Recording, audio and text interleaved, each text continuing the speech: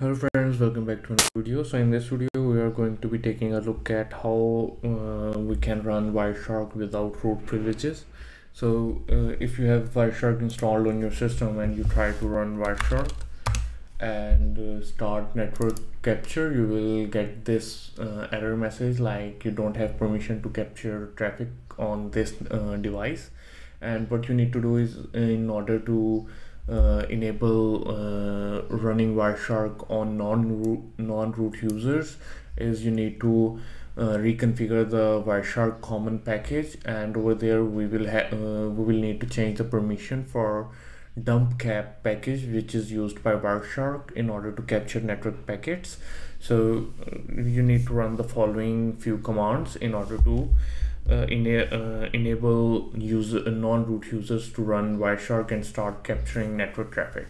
So the first thing that you need to do is you need to run the following command: sudo dpkg-reconfigre,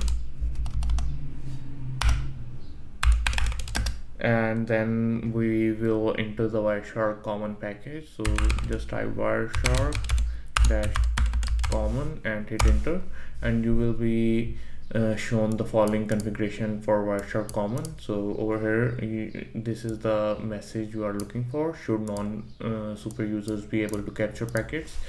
So just use the arrow key and select yes and hit enter. And once that's done, we also need to add our user into Wireshark user group. So how you can do that is you need to run the following command: sudo usermod -a-g for assigning the group, and we will enter Wireshark group, and then we will enter our username. So you can enter the following for our username, and it will automatically fetch our username and add to the Wireshark group, and hit enter. And once that's done, you are good to go. And let's reopen Wireshark, and you can see that our network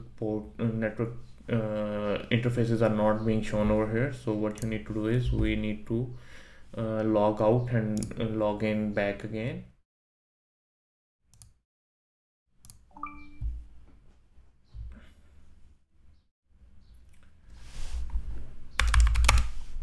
So once you are back logged back in, we will run Wireshark again to see if we are able to capture traffic using Wireshark without using root privileges.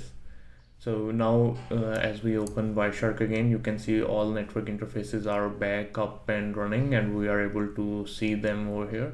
Just select your network interface and click on the start capturing packets button, and now you will be able to start receiving network packets from within your Wireshark without running this as root.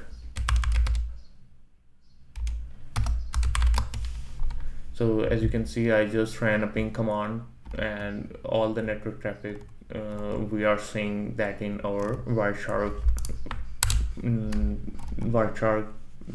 application.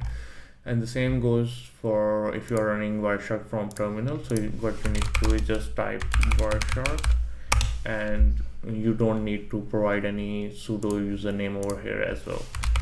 So that's it for this video, and if you like this video and it helped you solve your problem, do hit the like button and do subscribe to our channel. And thank you for watching, and have a good day.